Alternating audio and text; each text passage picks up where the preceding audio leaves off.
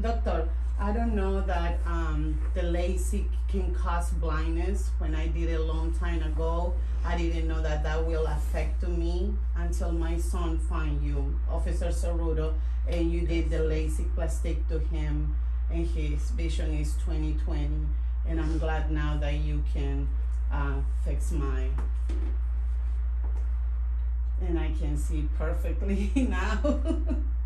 It's a pleasure. For doctors who are always watching for these impromptu videos at our institute, this is a wonderful patient who actually had LASIK surgery in Peru, right? And she was left with severe ectasia, and you can see there were 3 flap lifts. You can see the edge over here of the cornea. 3 times the LASIK flap has been lifted, resulting in ectasia and severe irregular astigmatism, and then she was left with that vision. Options given were corneal transplant and hard contact lens. As you know me, I always look for vision potential. So even though LASIK is actually a safe surgery, millions of people are having it safely and they're having a good lifestyle. I've been escalating that surgery to LaZrPlastique, which is without cutting, without making any flaps. You're doing the surgery. That's what I did for your officer's son, right? Yes. Police officer.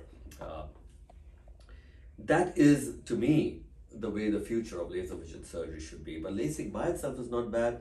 Yes, complications can happen, and yes, like in your case, the blinding complication you had. But doctors, how we corrected this was, as you know me, I disregard the level of difficulty and I go to look for vision potential.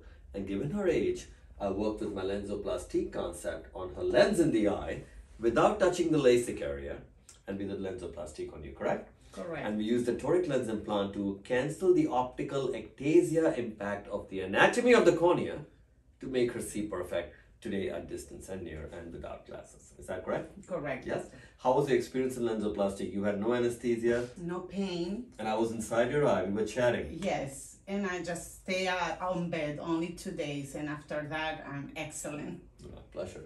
So that's the point over here for doctors and patients watching. So LASIK is a very safe surgery, though I do LaZrPlastique, which I believe is a future beyond that, where you're not cutting, not using any blades, and majority of the LASIK complications happen at the flap creation level, whether it's with the blade or with the laser.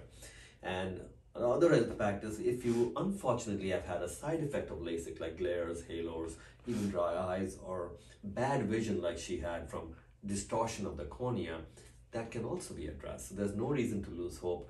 You can be helped, and there are various techniques I've defined. Over 20 different things you can do for LASIK complications without a transplant and make them see without glasses, contacts, and free them up for the rest of their life, right? So most important is be educated. When you go in for your LASIK evaluation, meet the surgeon, ask questions. Is it being designed to you? Why is this surgery being chosen for you? What are the possible side effects? Are you going to be one of those who may have a bad outcome?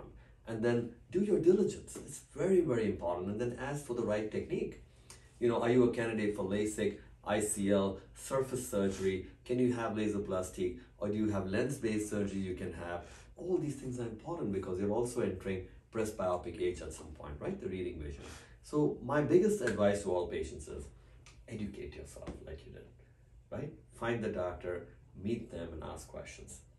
Anything else you want to share, or I just responded to your question? Like at the beginning, I told you, you have a magic hands, and I really appreciate everything you did to me.